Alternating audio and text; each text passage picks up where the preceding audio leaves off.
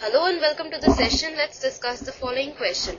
It says the total cost and the total revenue of a firm that produces and sells X units of its product daily are expressed as CX is 5X plus 350 and RX is 50X minus X square. Calculate the break-even points and the number of units the firm will produce which will result in loss. So let's now move on to the solution.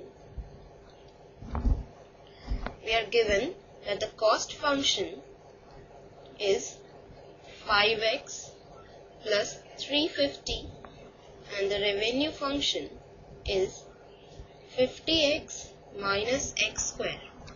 Now we have to find the break-even points. Now at break-even points,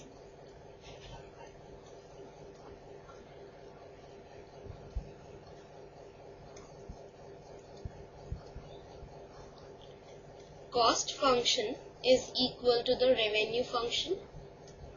So we have 5x plus 350 is equal to 50x minus x square.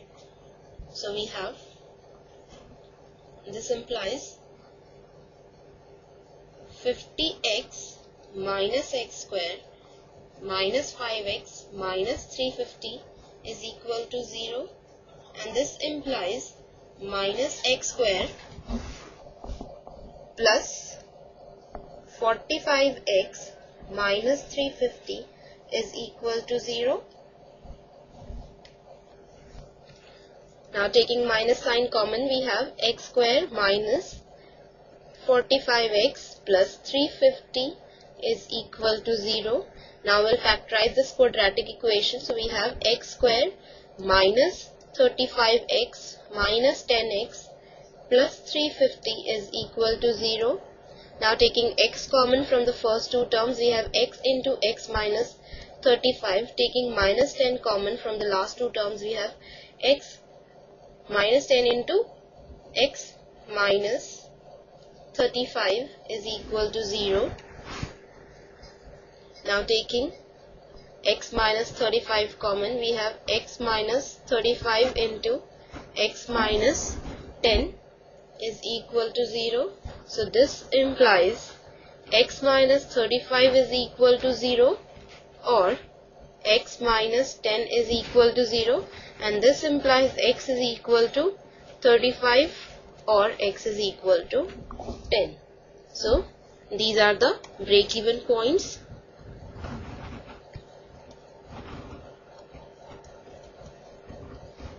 And this is the answer to the first part of the question.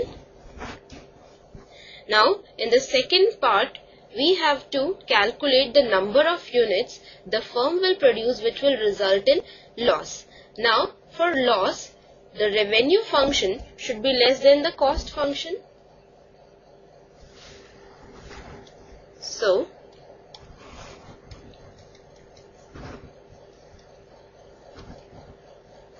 for loss, Rx must be less than Cx. Now Rx is 50x minus x square, and this is less than the cost function which is 5x plus 350. So this implies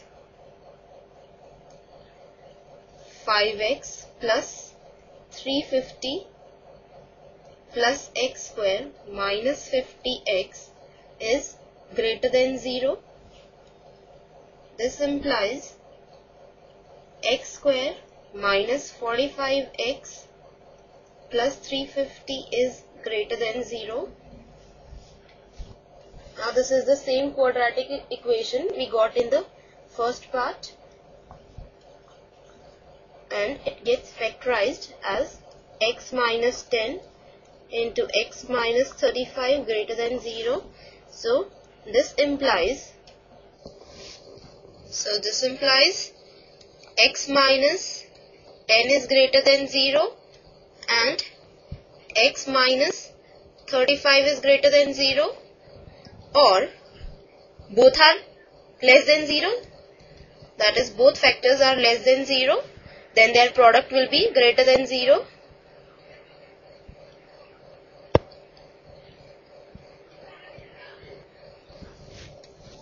So now we take two cases, x minus 10 greater than 0 and x minus 35 greater than 0. So this implies x is greater than 10 and this implies x is greater than 35. So the company will be in loss if it produces the units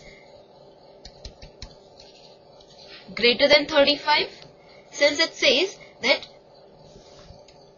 x is greater than 10, x is greater than 35. So the common is x greater than 35. Now case 2,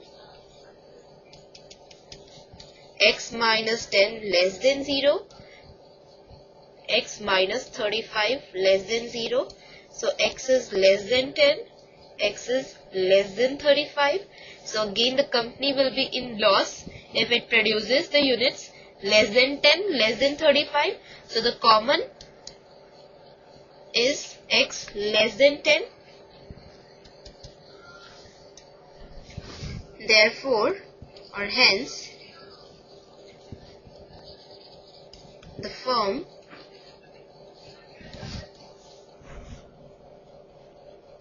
will be in loss if x is less than 10 or x is greater than 35. So this completes the question and the session. Bye for now. Take care. Have a good day.